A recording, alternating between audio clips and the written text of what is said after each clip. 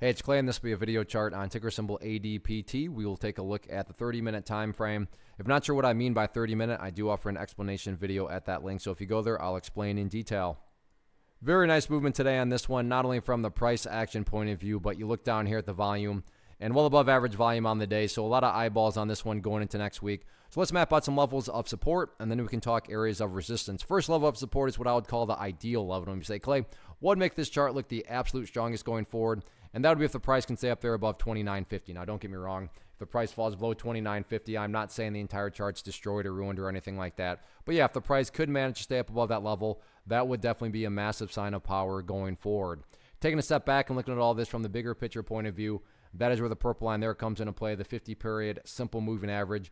Keyword being moving. So as time goes by, that line is going to move itself higher and higher. So a very straightforward way to gauge the health of the move, that right there I'm defining as the move. Just watch that purple line. As long as the price stays above that line, as the line itself moves higher and higher, then the bulls are in full health, the bulls are in full control. However you must visualize that, that is what is being represented. Again, yeah, staying above 29.50 would be great, but from the grand scheme of it all, as long as the price is above that purple line, the bulls 100% own the chart. What about areas of resistance moving forward?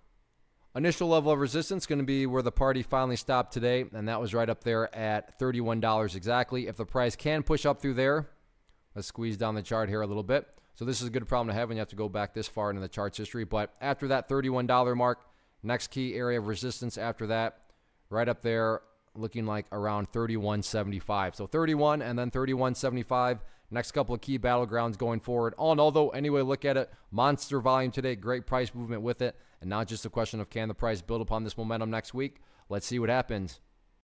First off, thanks so much for watching the entire video. Real quick, before you go, I want to invite you to a live webinar, web class, training, workshop, online event, whatever you want to call it, but it will be me live revealing to you what I've discovered that has allowed me to transform myself from being an employee to being my own boss, including how I had only one losing day out of 73 days in total. I'm going to cover 3 keys that have helped me unlock profitable consistency within the markets. The first key is super weird, but in a productive type of way. The second key is super awesome because it quite literally is wired into our DNA as humans, making it very easy to use. But in a cruel way, this becomes a pitfall for many traders. I'll explain it all though, including how to avoid the pitfall that it creates for some. And yeah, the third key, when you hear it, sounds way too good to be true, but it's not, and I'll show you how it all works. Then at the end, I open it up for a question and answer session that is, again, totally live. Even if you can't make the live session,